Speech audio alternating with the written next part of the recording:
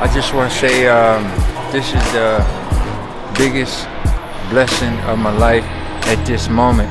For all we have is this moment.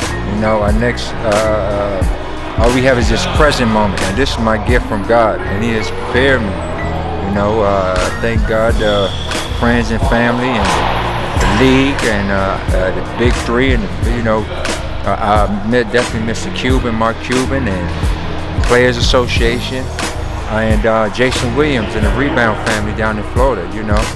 I thought I was ready to give up on myself, not on anyone else, but I learned that sometimes God removes things from you, to show you what you have and who you are. And going to the Rebound facility, I was in church every Sunday, something I didn't do the whole time I was in the NBA, and a Bible study with Curtis Martin, and it's prepared me for this present moment, and this is my gift.